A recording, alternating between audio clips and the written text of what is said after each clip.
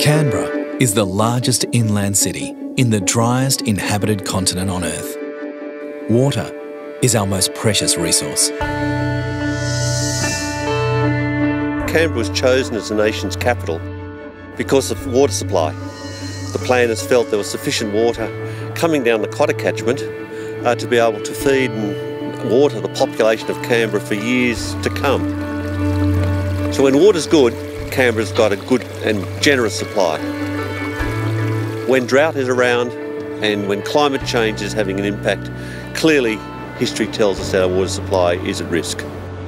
Well, the water situation in Canberra and across Australia has been quite serious over the last several years. During this drought, we've seen inflows into our catchments and dams significantly reduced, and that's caused our dam levels being low.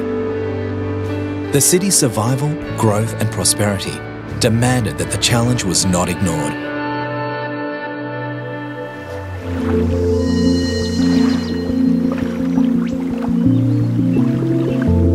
Part of the strategy was to build a new dam or concrete wall, holding the water in the reservoir 125 metres downstream from the original.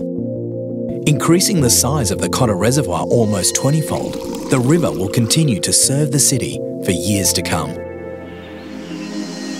Before a major project such as the Cotter enlargement can commence, many factors must be examined: technical, environmental, heritage and community. It was crucial to understand any concerns that members of the community had and be able to address them early on in the process. What we talked to the community about was how we can improve the Cotter area as a result of this project. The overwhelming feedback we got was they like to see something like they once had. Two major initiatives that we are doing here on site is an upgrade to the Casuarina Sands recreational area, and that is to replace the Cotter Reserve or the Cotter Avenue recreational area, which will be closed during construction. The second initiative is a viewing platform that we will build to enable members of the community to come down and view the actual construction of the dam.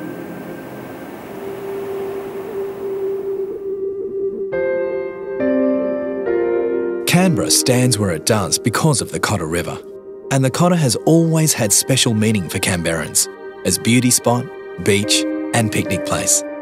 This important European meaning of the Cotter is preserved. So too is the far older significance of the river to Aboriginal people. The history of this area is the local Aboriginals are the Ngunnawal people, traditional owners of Canberra and surrounding areas. It was a gathering place.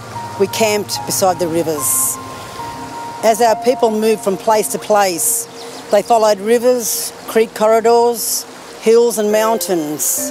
This is a physical and spiritual link to our people. As part of the consultation process, ACTEW engaged a number of Aboriginal representative organisations. We've done surface collection, which is part of stage one. We've completed that, and we've found at least over 1,000 artefacts. It's absolutely important that we look after these sites. I mean, this is the past. This is our past history. This is who we are. A community group called Friends of the Cotter has been established. Members receive seasonal newsletters, updating them on the progress of the development. There is also Current, ACTEW's bi-monthly newsletter with updates on the ACT's water situation, water security projects and water conservation initiatives. The construction of the new concrete dam will take place over several distinct stages. Most of the rock required for making the concrete is sourced from two separate locations on site. The first location includes both sides of the valley where the new dam will be built, called the abutment. The abutment must be stripped during the excavation to allow for the new dam foundations. Rock will be removed from the abutment using specialised drilling equipment, which will strategically drill holes below the ground surface. These holes will then be filled with explosives, and when detonated, rock material will be thrown into the valley. The rock that is extracted will be progressively collected and transported by truck to a rock crushing plant constructed on site. The second location from which rock will be sourced is via an on-site quarry. A quarry is a pit or excavation made in the land below the natural surface to extract or remove stone or other materials. Rock from the quarry will be extracted using explosives, then transported to the rock crushing plant. At the crushing plant, the rock is crushed into various sizes, trucked to the stockpile area, and delivered by overland conveyor to the concrete batch plant. On the conveyor, the crushed rock is cooled using water jets to make sure it is the correct temperature. If further cooling is required, shaved ice and nitrogen is added to the rock before it is conveyed into the batch plant, where it is combined with cement, water and other chemicals to produce the concrete needed to build the dam. Concrete from the batch plant will then be transported to the dam site via a specially constructed conveyor, which extends down into the valley floor. Once it reaches the valley floor, the concrete will be placed in layers in a staggered arrangement that will look like large steps. As the team works upwards, each step is held in place with prefabricated panels until the concrete sets.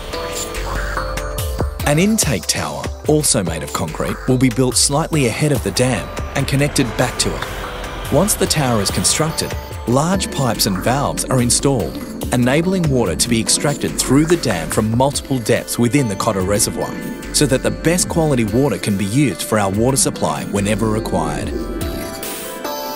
An important component of the Cotter Dam enlargement is the works associated with managing the existing dam. The existing dam will be left in place to assist in trapping sediment away from the new dam extraction points, and will therefore eventually be underwater as the enlarged dam fills. The new dam, capable of withstanding the force of a 1 in 4 million flood and a 1 in 10,000 earthquake, will be approximately 280 metres wide and 80 metres high, and will have used close to 1 million tonnes of concrete to build it. It will be the largest dam of its type in Australia.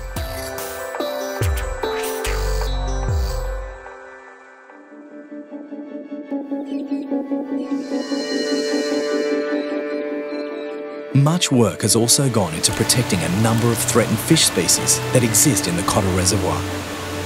This is only one important aspect of ensuring our community and environment continues to live sustainably. While the Cotter enlargement promises Canberra water security into the future, it is not a reason for a return to the ways of the past. We've had years and years of drought, and we realise now that climate change is here to stay. Water, for those reasons alone, is so precious. It is our #1 priority for this city-state. It's not the intention that we would forever be on stage 3 water restrictions, but living under sustainable conditions and using water sensibly is always going to be a key part in our water security strategy.